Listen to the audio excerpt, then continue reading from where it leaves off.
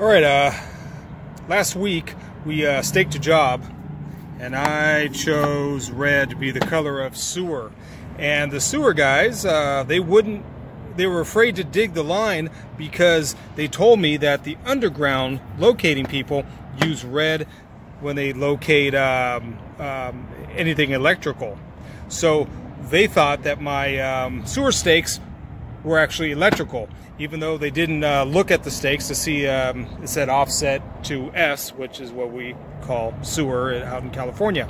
And so they said, well, isn't it survey standard to use a different color? Isn't it survey standard to use red for electrical and use yellow for gas and use, I don't know, orange for telecommunication, because that's what we use for our location colors? And I reminded them that surveying's been around a lot longer than underground locating. So I told them no, there is no such thing as survey standard. You show me the book where it says survey standard and what colors to use.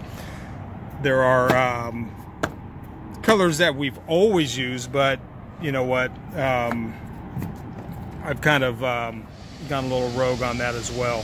So the way I look at it is I use pink and green if it needs to be seen. You know, and pink you can get in large supplies from the survey store. You also get green. They're always available, and if they need to be seen, I go with the most fluorescent colors. Blue, yes, people use blue all the time when they stake water. They'll use blue for blue tops. So really, other than blue tops, I'll use blue for water, but if it needs to be seen, I'll spray the lath pink, or I'll just use a different color. It does not have to be blue.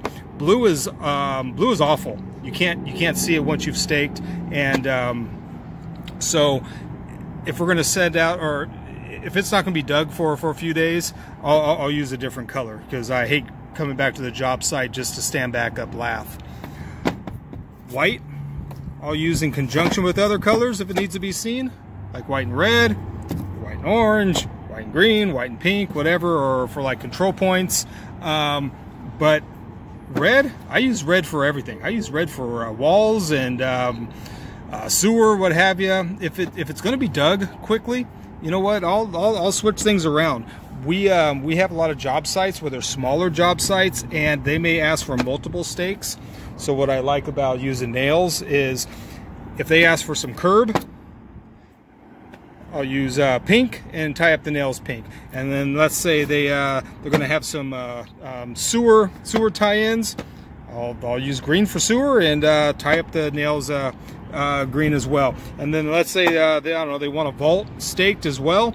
You know, I'll throw as many colors as they ask, all mixed colors, just so that the stakes and the nails stay separate.